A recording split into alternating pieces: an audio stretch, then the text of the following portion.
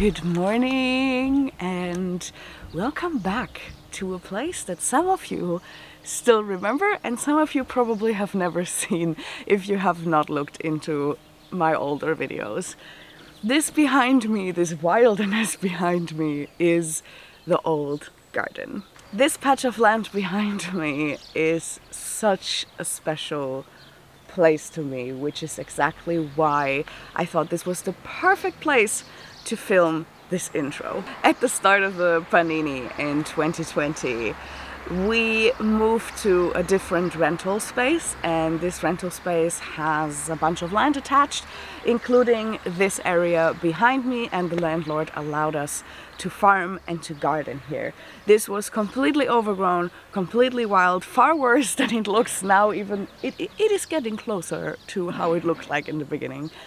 And we completely transformed this patch of land here, and this patch of land also completely transformed me. Before I moved to the Azores, I was a city girl, and food in my brain came from the supermarket. I had no idea how food was grown. I didn't even know how the plants looked like from the food that I was eating every single day. Like, I didn't even know how a potato plant looked like. And I had zero interest in it, to be completely honest. I was not interested in knowing this, learning about how these things work, let alone participating in it and actually doing it myself. And then we had this patch of land, and my partner has been gardening his whole life, and he was really missing it, and so he was like, let's try this, let's just garden a little bit and see if, and you can help me and we see if you like it. And that was a life-changing thing for me because I absolutely fell in love with it. I would have never guessed it in my wildest dreams, but I now have such a deep passion for plants and gardening and growing your own food and sustainability and self-sufficiency and just nature as a whole. It is so amazing to me how you can take the tiniest seed and grow huge amounts of food or beautiful flowers out of it, and it just blows my mind how such a small seed can go such a long way and ends up feeding you. And I feel so blessed to be able to experience this because I know not everybody can, and not everybody can in the circumstances that I do. Like, a lot of people grow food because they have to survive. I grow food because I'm very, very passionate about it, and because I do have the space. And this was the space that changed everything for me. So this will forever and ever be such a special place for me behind me, even now that it is completely overgrown again and we haven't been taking care of it for months and months because we knew we were going to leave here eventually. But this is still such a magical place for me. I love to come up here, even though it looks the way it does right now, but it just makes me so happy being here because it reminds me of the path that I've been on for the last 2 and something years, and the love that I now have in me in regards to gardening and growing things. I now have such a deep connection with nature and plants. I now see them as my non-human kin, and I learn so much from the plants themselves, from other farmers, homesteaders, gardeners on the internet, as well as the wonderful wisdom and knowledge from indigenous people from around the globe. I have expanded my horizon and my mind so much, all thanks to starting in that little corner over there to rip out some weeds and plant some plants. And it's just wild to me. But why am I telling you this? I'm telling you this because this is a huge thank you and a huge goodbye to this patch of land. We're not moving yet because the house is a renovation mess, but we have, as you can see, we have given up the garden a while ago up here, and we have started to garden on our new land that is attached to our house that we bought. And we have a lot of very exciting plans for this land, because this land is very different from this patch of land behind me, because this year the soil was very bad, but it was completely overgrown with wilderness. And now the new place that we're in has very, very different soil. It's very rich in nutrients, but it is also very depleted in other ways, because it has been a cowpatch for the longest time. And we are going to transform that patch of land, and I wanted to show you this and wanted to talk you through this, which I will do in a second. But yeah, I just wanted to take an opportunity and start off this video in the patch of land that started it all for me, that started this journey, and say goodbye and introduce you to our new patch of land that I cannot wait to transform, and that I cannot wait to see how it will transform me in return. Okay, now goodbye. Goodbye old land, goodbye old garden, thank you for everything, and let's go to our new land. Okay, so this is a bit weird because I know all my neighbors can see and hear me. And I'm speaking to a camera in the middle of a field, which is kind of weird. But this is our land. Welcome to our land. It is at the moment a lot of grass, and actually kind of high grass as well, because we cannot cut it. We don't have a machine to cut it, and we currently don't have animals to cut it.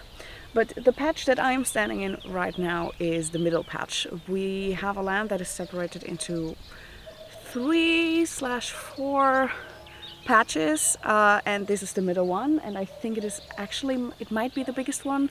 Maybe the down one is the biggest one.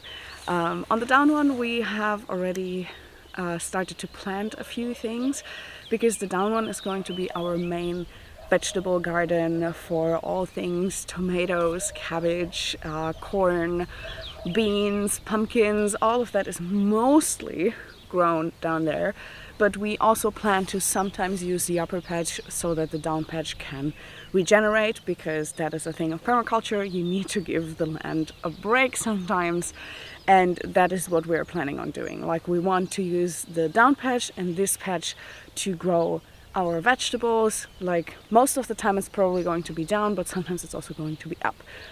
But this upper patch actually has a different function that we want it to be. And that is that here we are also going to have a bunch of endemic plants. Long term, currently we cannot afford to buy them and to take care of this patch of land, because we're so busy with the house, and we are already not taking good care of the vegetable garden, as you will see in the footage that I'm gonna insert somewhere. So we cannot really take care of this patch of land right now, which is a bummer. But long term, this is what we want to be, like a very diverse area that we can use for vegetable growth, but also for endemic plants and a few trees here and there. We have a few pineapples over there, but mostly, let me turn the camera a little bit so you can see the corner. This corner and most of this patch actually is going to be for our future chickens.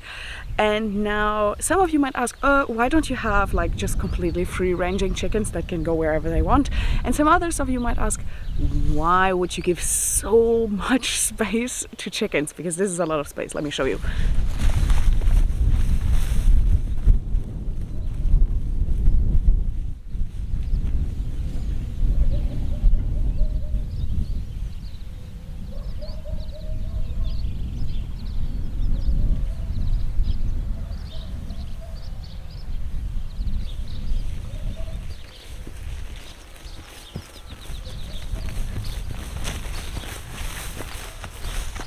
It is a lot of space. We would have loved to have chickens that can just be completely free and go wherever they want, but unfortunately our land doesn't allow that because the chickens would disappear. There is no like big wall that is separating us from the street or from the neighbors, and yeah, they would just disappear. They would run away. Chickens are not only dinosaurs but also very much adventurous. They love to go on adventures. So we're gonna keep them in the adventure area over here, and I just saw that the neighbor is staring at me. That is so embarrassing. Oh god. Anyhow, The main vision for this land is to make it into a permaculture garden while at the same time rewilding these lands, because as I said, these are all cow patches, and I don't know for how long, but probably for a while they have been cow patches for a while, which means grass, gene manipulated corn, cows, fertilizers and pesticides. That is what has been going on here and nothing else. And we want to change that. We want to bring back endemic plants. We want to bring back little corners where insects can flourish, like a bunch of the old wood that you saw. I'm gonna like probably turn into some kind of like insect hotel situation in one of the corners, where I secretly hope a few bats might also want to move there, because I'm obsessed with the endemic bats that we have here. They're endangered. I'm gonna put the Latin science name of the species here if you want to Google them. Azorianischer Abendsegler in German.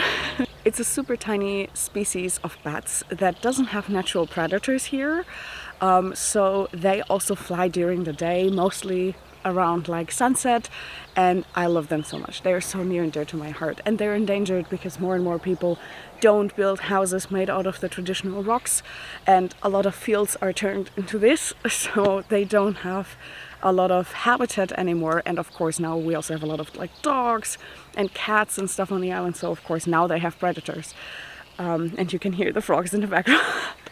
Anyway, I really love the bats, and I would love to create like a corner where we can have some bats, like not us as pets, of course they're wild animals, but just where they can live and where they can find a home. And I really hope I can provide that, because it's really important for me that this patch, not only this patch, like all of our patches, are feeding us but also feeding animals and give habitat to as many animals as possible, and not only our pets but also like insects, bees. We have a lot of bumblebees here, the bats, and eventually we also want to have like a cat and maybe a dog and maybe rabbits or whatever. Like we just want to have this as a wild space. We want this to be wild while at the same time be functional for us. So we kind of want to rewild it, but in a way that we can still very much use it. I'm a bit hesitant to use the word food forest, because while we live in a subtropical climate, hello wind, while we live in a subtropical climate, we still have a lot of like cold days and stuff, and the endemic plants of the island, which should be the main focus in a food forest, are not actual big trees. They're like shrubs. Like Urse, for example, I'm gonna insert the science name here as well, is one of those endemic plants. Most of them are really just shrubs because of the strong winds that we have here all the time. You can grow trees here, but they're just not endemic here. So I'm a bit hesitant to use the word food forest, also because not everything is going to be trees. A lot of this is going to be shrubs and vegetables and like just everything that can grow here. But there will be a patch that is going to be very much looking a little bit maybe like a forest one day, and that is the upper patch. And our idea is to plant as many trees as possible up there. We have already started with a few that don't look very happy just yet. That will still take a while. We just planted them a few weeks ago. And we are going to fill this up with trees, with fruit trees, citrus trees, nut trees, every kind of tree. Mostly trees, of course, that can also provide us with food or some kind of purpose. Some of them probably will also one day end up as wood for keeping warm in the winter and all that kind of stuff, and for making barbecues and fires. But most of this is going to be fruit trees, and it will give us shade. And the best part is it is also going to stabilize the earth, because as you can see behind me here, and as you might have seen from the other footage, the land goes downhill, and it goes downhill quite a bit. It doesn't look like it at first because you have the patches who are not straight but a little bit straighter, but the reality is the land goes down pretty steep and pretty high up in the other direction, which means as soon as it rains, and on Azores it can rain in the winter a lot, and when it rains, it rains strongly. the water really comes down and it runs all the way. My neighbor is arriving, and it runs all the way down to our house, and we already have problems with that in the vegetable garden. So, and what the trees are going to do, not only the trees up here, but of course we're also going to plant like a few trees in the other patches, is really to make the ground a bit more stable, so we don't have to deal with earth slides or so much water running downhill. So at least that's the idea. On one of the sides of our land there's also a thing called a ribeira, so a river. But this river doesn't carry water all the time. It only carries water when there is a lot of rain. Which is cool. That's just a thing of Pico Island specifically, that it exists here. But unfortunately, where our land meets the ribeira, it goes down quite a bit, so there is no fear of flooding or anything, but it's not super stable. So we're also going to plant a bunch of plants alongside that ribeira to, yeah, make sure the earth doesn't disappear there and our land just, you know, falls into the river if there's too much rain. So this is our vision for the garden, is to really rewild it, bring back endemic species, create a home for animals, insects and all kind of plants, while at the same time be as self-sufficient as possible with as many fruit trees and nut trees and vegetables and all of these good things, and a medicine garden as well. I haven't figured that out yet. I have the seeds, but I don't have an idea how I'm gonna actually turn that into a reality. But yeah, we're gonna grow everything here, from medicinal plants to fruit trees to everything. And this is one of the fruit trees that we planted, our happiest one. It's a fig tree, a purple fig tree, and it has been growing like crazy since we bought it. So this one is definitely very happy here, and I'm so happy for it. This is actually in the middle of the chicken patch, in the annual chicken patch, where the chickens are going to be all the time, because of course whenever we plant vegetables on this patch, the chickens can't really be there because they're gonna eat everything. So we're gonna actually separate this patch into one part that is going to be for the chickens always, and one part that we can like close them off if we want to use it for vegetables. But this is actually in the part where the chickens are going to be always, because I have this picture in my head. Sorry, I cannot sit on this floor properly. So I have this vision in my head because I know that chickens love to sit on trees, and fig trees, because of the strong winds here, don't necessarily grow up. They grow like this. I don't know how to explain it, but they grow kind of flat and massive to the sides. So they need a lot of space, but they're kind of perfect for the chickens like this, because once this tree is all grown up, the chickens can just sit in it and eat all my figs, and then I'm gonna be mad at the chickens. But that's the plan. It's also not going to be our only fig tree, but for now it is, and we're very happy that it's been growing so well. Anyway, that is it. I cannot sit here because it's really hurting my legs. And I hope you guys have a fantastic day, and I cannot wait to take you along on this journey of transforming this land over the next couple of years. Thank you for watching. Bye.